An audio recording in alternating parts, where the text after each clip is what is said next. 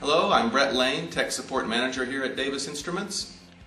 And I'm Tom Raymond, also of Technical Support. And today we're going to show you how to change out the transmitter board of your wireless Vantage Pro2.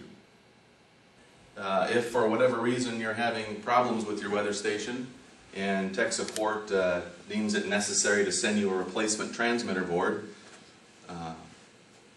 we'll send this to you and you'll have to remove the original transmitter board and replace it with the new one. And it's a little difficult to get the box on and off, and that's what we're going to go through today. Tom? So once you get the enclosure with the transmitter in it, the first thing you want to do is I always remove the cone, the rain collector cone, because it's a lot easier to get to the board, the enclosure.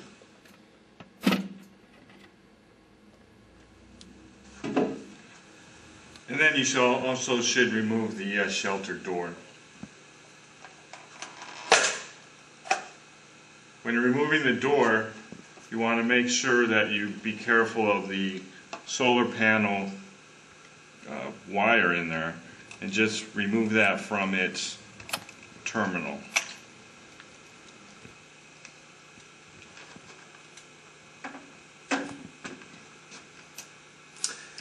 Then what you'll want to do on the back side of the shelter is a tab that slides in and locks the shelter onto the rain collector base. And that's what you're going to have to pull out to remove the shelter. Before we do that though, you want to make sure that you unplug all the sensor cables and remove the foam in the cable hole. So down here we have the small foam. You need to grab it with your fingers or use some needle nose pliers. Then unplug each of the sensor cables.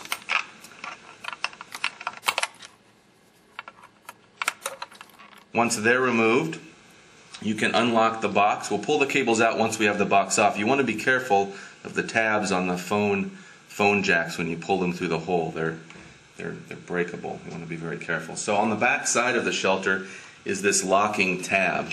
And I think the easiest way to do it, once you have the rain collector cone off, is to, you'll get more room that way, is to put the palm of your hand on top of the shelter, curl your fingers under the edge of the top of the tab and just pull. And it'll make a popping sound. It's a little tight, you're not going to break anything, but you're basically pulling out these little locking triangles that are down in the insert there. So once you have that off, the shelter comes off. Okay, take note of how it was on there, so when you put it back on, you'll get it back in. Then you want to remove the cables. The easiest way, if you look in the slot where the cables came through, there's a larger opening and a narrower side. On the larger side is where you want to start pulling the phone jacks out. So I'm making sure I have as much large opening as possible by moving the other cables out of the way. There you go. The shelter's off. When you remove the shelter from your ISS, you want to make sure to remove the battery from the transmitter. And you want to also take all 4 of these switches and move them to the up position. That's going to do 2 things. Moving the first 3 switches to the up position will set it to ID number 8, and therefore it won't be active in your system. And also by putting switch 4 in the on position, you'll turn on a small green flashing light here that will use up any residual voltage and electricity in the transmitter board. There's a large capacitor in here. Even though you don't have the solar panel or the battery plugged in, there's a large capacitor that will still power the system for hours and hours and hours. Almost 12 hours on some occasions. So by turning that light on, it'll help discharge that capacitor all that much quicker. But we've also set it to ID number 8, so it shouldn't be active in our system, and we won't wind up hearing it on accident if it's still transmitting. Then you want to get your replacement box. I'll let Tom show you how to slide that on. There's the box there. Okay, and now I'll put the box back on. One thing to keep in mind when you're putting it on is there's nice little ridges on the back of the shelter here. These should rest on the black plastic of the rain base. That helps you get it aligned. This goes underneath, and that helps you get it aligned and have the shelter vertical when you're trying to insert this tab.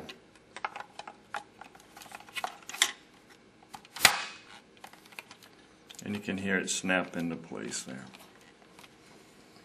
So when you're locking this on, the main locking mechanism are these tabs sticking out of the shelter. They go into these grooves on the tab, and like this. And that's what's going to lock it on. So in order to align it properly, you get this oval underneath the black rain collector base, and you put these plastic ledges here on top of the black plastic, and that gets it resting in the right position. It's important to have this very vertical and aligned, or else when you put the tab in, it won't snap in place. So you slide the tab down in the hole of the black plastic, lean it up against the shelter, get the shelter tabs in the grooves of it, and you slide it in, and it locks on. We'll get the cables plugged in and the foam back in. So you just feed the cables through now.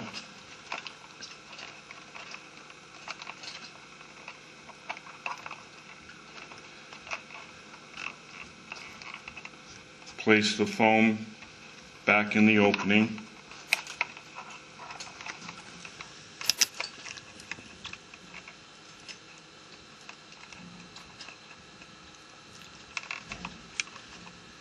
And then each cable is labeled. So you just find the wind and plug it into the wind slot. The rain will go into the rain, and the temp-hum cable will go into the first slot labeled temp-hum. Make sure they all snap in there good.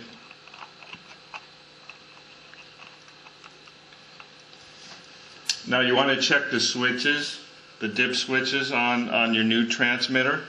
They should match what your other one was before you switched them all to 8. Normally they'll be all down, which will be address number 1.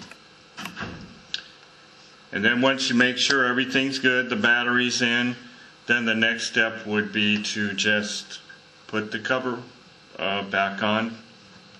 Right, so when you take the cover, you want to make sure you plug the solar panel back on. That's important. There's 2 pins there at the top left. And to get the cover on easily and properly, there's a raised edge of plastic here, and there's a corresponding raised edge there. If you match those up, you'll be able to fit the teeth of the shelter into the teeth of the door the right way. Okay, so if we match that up, then we get the teeth through each other, and now we can slide it down. It's very important to slide it down all the way and to hear a click towards the bottom of the shelter. That'll mean you've got it on. Another thing to check once you've slid the door all the way down is the top edge of the door is flush and on top of the shelter. Otherwise you don't have the door all the way down, and you could get water leaking inside, and that would be bad. And last, you put the rain collector cone on, and you're all set to go. The way you put the rain collector cone on, I should have mentioned this when it's taking it off. There's little feet on the cone that will go inside or on the rain collector base. You'll place them on the wide end of the base, and then as you get it on, you'll then just twist the cone so those feet go to the narrow side. You're all set and back in business.